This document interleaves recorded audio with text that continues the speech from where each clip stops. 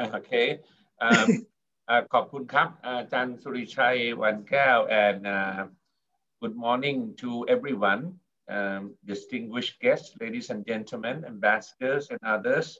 And I will not be able to mention everyone, and students are also here.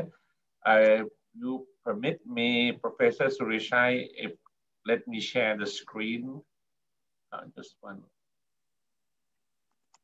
I hope I will be able to do it.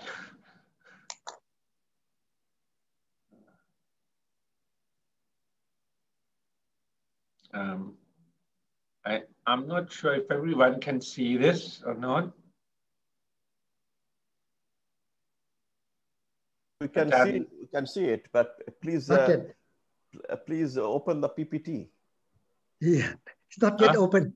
Not yet open. Okay, 1 minute. We only see the name of the file.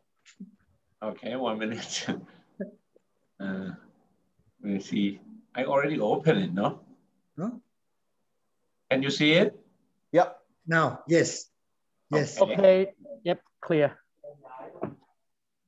Ajahn Surat, I can see your PowerPoint already. Okay, thank you very much. And thank you also to the organizers for having me here. And in particular, I would like to also express my sincere gratitude to Professor Suthipan Chiratiwat, who have put me in this difficult situation, okay, to speak on about ASEAN. So basically, this presentation is okay, because I am of that neo-realism school, so whatever you want to call it, okay. I would like to argue that, you know, this is what state members, okay, or basically ASEAN member states could compromise, could agree on something, okay, in the context of BRI led by China and Indo-Pacific led by the United States. I will divide this presentation in, basically it's based on the paper that I'm trying to write for Ajahn Suthipan, okay? So it's 4 sections altogether, but I will not be talking about neo-realism or anything like this, because I think 15 minutes, I will try to focus on the interview and some documentary research that I've got to share with you. Now, basically, I think the ASEAN Outlook on Indo-Pacific, okay? This, I think we can all read from there, and all took place in 2019, mid-year. And of course, you know, AOIP came out and there were criticisms about it. So this is what I have found the most, the terms that people use in criticizing, say, OIP, you know, like AOIP seems to be repetitive. It reflects, you know, ASEAN's obvious stand or whatsoever. It reads diplomatic. It's not vigorous. You know, it lacks mechanisms, strategies regarding ASEAN and so on. So this is the kind of background that I have with regard to this paper, which of course extracted in the form of presentation here. Now, what happened is that what I want to argue basically, you know, is that, you know, the AOIP, okay, especially when you also combine it with the chairman's statement on the ASEAN Leaders Meeting, which was held on 24th April this year in Indonesia, okay, with regard to Myanmar coup. I think it tells us something that, you know, there is a natural situation that ASEAN is going through, okay? And what are these kinds of situations, which I can come back to these slides later on. But because I have only 15 minutes, so I'll try to focus on what I have found out from interviews and my research, okay? Now, okay, undoubtedly, with regard to the mechanism thing and so on, it's, I mean, you know, some criticisms, I mean, went beyond even what's written in the paper or in the statement and so on, okay?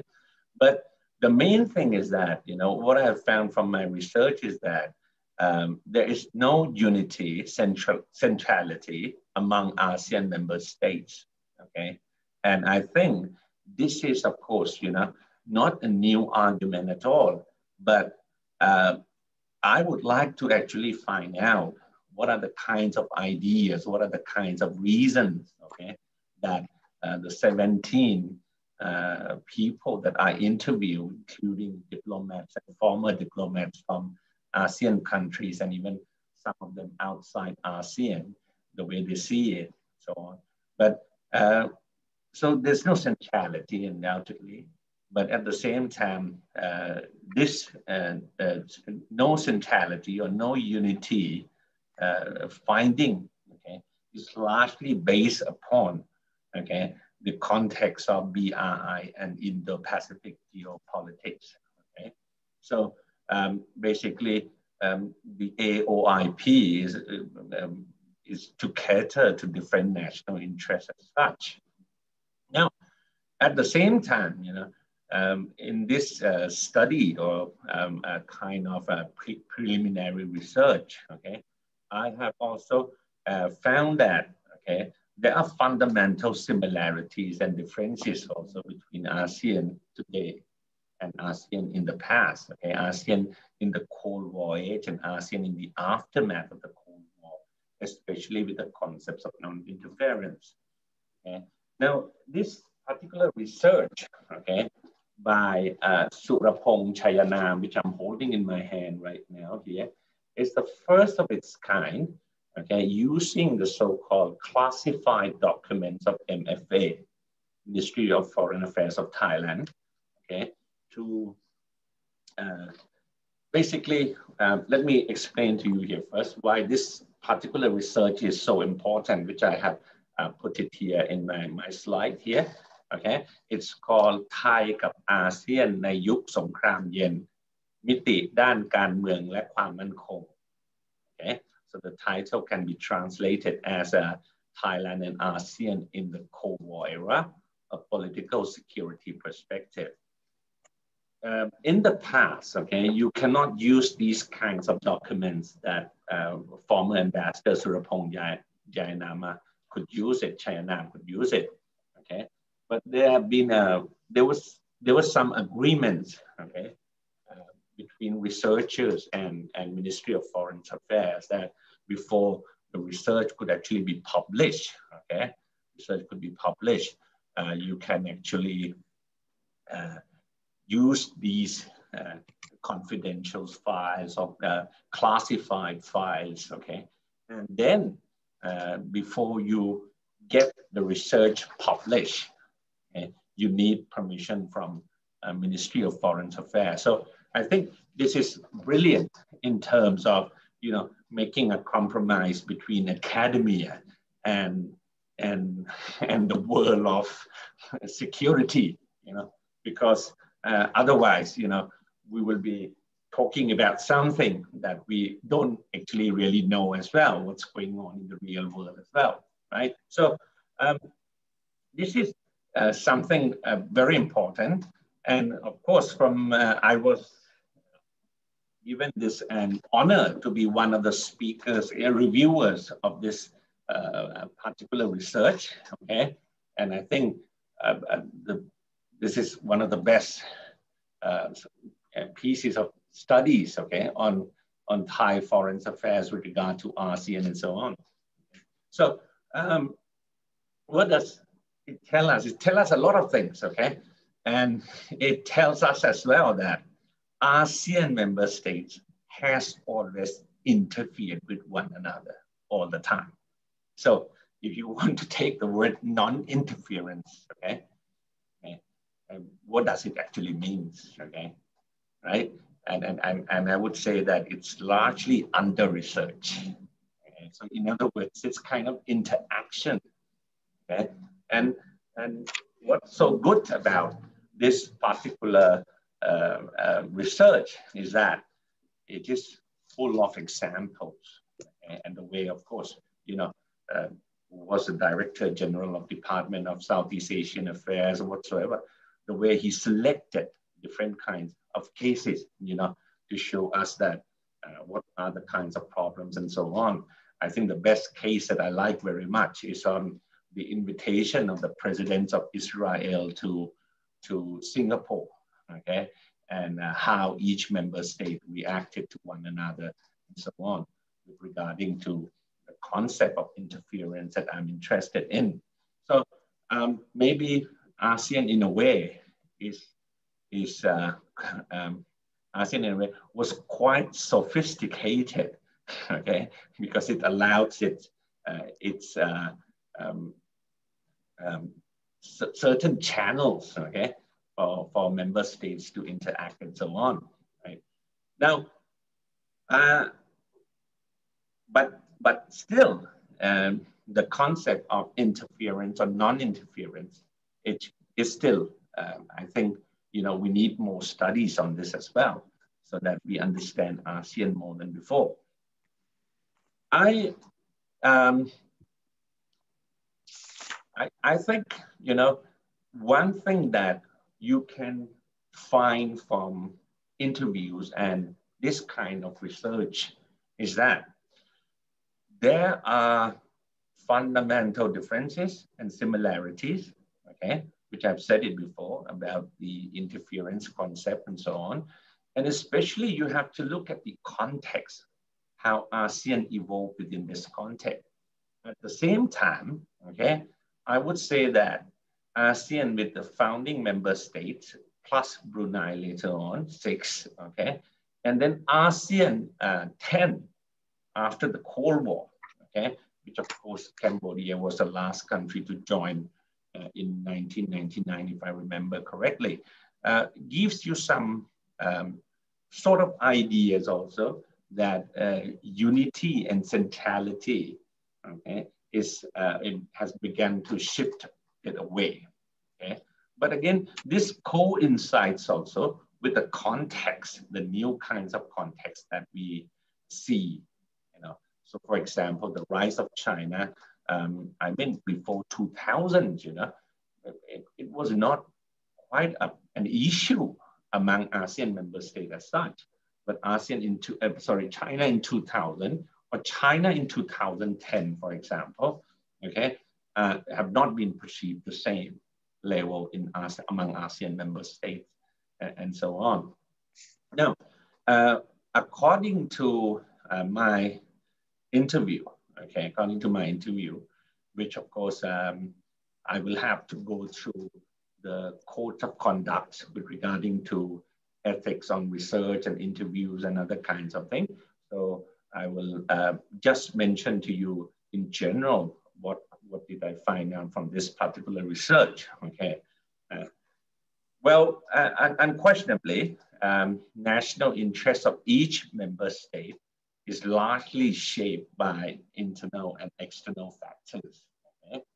And the country's stability, you know, and the perception of China and the US play quite a vital role, okay, in the context of ASEAN centrality or no centrality among ASEAN, okay?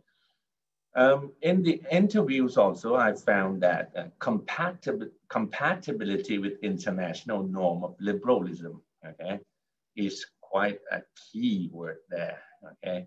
So you're talking about different political government style, you're talking about, you know, human rights issues and other kinds of things, okay? South China Sea, okay, this is,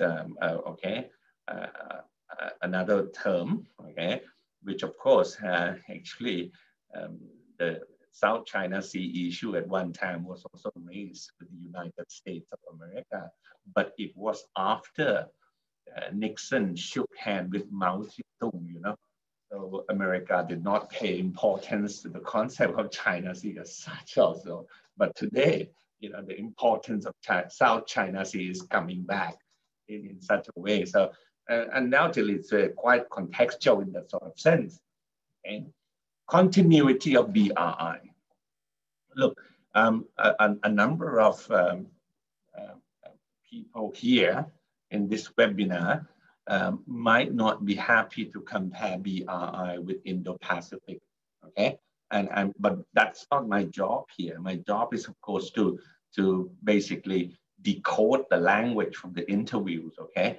So what are they trying? What are these people trying to tell me with regard to ASEAN centrality and the kind of challenges that they are facing? Okay, so continuity of BRI with clear plan or roadmap. Okay, so, the kind of terms that you get all the time, and sometimes the interview moves on this particular topic for a very long time. Okay. Ambiguity or discontinuity of American interests, okay? And I was also surprised that, you know, I thought TPP would not be mentioned at all, okay? So there were some expectations before an interview, but then, you know, TPP as we call it now, okay, has come up, okay? Discontinuity of Indo-Pacific, okay, Australia was mentioned, okay, and you know, not sure, you know, how much would it mean for Biden and so on, but again, when they mentioned the word Quad, okay, they supposed to change after there was a Quad meeting early this year, so on. The need, okay, for balance of power, okay. This has been quite a discussion during the interview, okay? Proximity, in other words, you know, a number of people who gave interview was very concerned that Southeast Asia, okay, or especially mainland Southeast Asia could actually be a kind of battlefield of this geopolitics and so on. Okay, because it's likely to have the kind of repercussion and so on in this part of the world, right? Then submarine diplomacy, okay, which of course make a number of countries quite worried. Okay, so you can see that this submarine issues has been there in Malaysia, in Myanmar, in Thailand. Okay, and I think we should of course see also on the conditions of procurement, purchase, and aid, whatever you want to see it. Okay. Stability during COVID, okay, is something of a concern. As some diplomats told me that they are actually indicators as well of what does it mean and so on. And then you see the so-called very important concept of Quad, but then some would say that not very important at all, okay? And India-China Galwan Valley incidents, okay, were quite mentioned, were often mentioned as well, right? So it reflects, okay, that how the concept of not having what you call unity among ASEAN member states tells you something about this, okay? Now, when it's come to questions like, you know, how are you concerned with ASEAN and so on, okay? And undoubtedly, I mean, all of the interviewees were talking about some kind of unity strategy, you know, or something of pragmatism, okay, that we seems not to be having. Okay, so I think this morning in the inaugural session, okay, someone mentioned about this as well. Okay. ASEAN survival also depends on the, you know, people in the ASEAN member states as well. Okay? And I think this, of course, basically reflects what many students of mine, you know, have chosen the topic of how insignificant ASEAN has become, you know, with regard to Rohingya, with regard to what's going on in Myanmar, with regard to cooperation for COVID-19 and so on. Okay, so but again, this is something that became quite a concern. Okay, quite a concern. But at the same time, it undoubtedly reflects what ASEAN member states are all about right now at this moment. Okay, maybe you can still trust on ASEAN, and I think Professor Amitabh Bhattacharya also mentioned something that right now doesn't seem that ASEAN has any strategy or more cooperation, leverage, or whatsoever. But I think this natural byproducts of what's going on producing AOIP, might not be adequate, for the future. Okay? And in the interviews also, we have seen that, ASEAN Charter, the reform of ASEAN, finding out the new principle of ASEAN should always be there and so on. So roughly, what I'm trying to say in here is that, that I think this is quite a difficult time for ASEAN. But then often, in history, difficult situations also can become opportunities for ASEAN member states to come up with something tangible, having the same kind of, at least, some kind of direction and so on. So this is roughly what I want to say in here, Professor Surichai. Thank you. Thank you very much, Tan Surat.